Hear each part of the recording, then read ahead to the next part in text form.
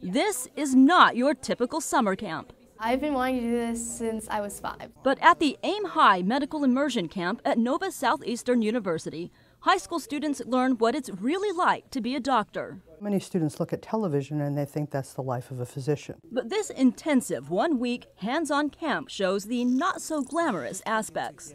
So those students do suturing, they learn how to use the needle driver, they learn how to sew, but they also get to dissect eyeballs of sheep and brains of calves in order to see what the structures look like. These pre-med campers are exposed to a variety of specialties and a look into the future of healthcare. It really cultivates an enthusiasm and a penchant for learning and thinking beyond what one has currently been exposed to.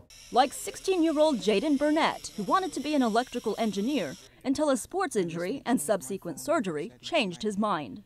I said I just wanted to do that. I wanted to fix people. I wanted to be able to put them back together better than they were originally. And that's really the overall goal of this program, helping these teens decide if med school is really what they want.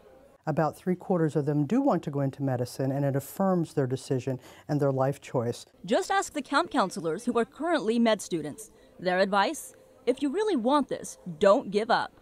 As long as they have that dream, they will find a way to make it work. Providing a strong foundation for our future doctors. I'm Jessica Sanchez reporting.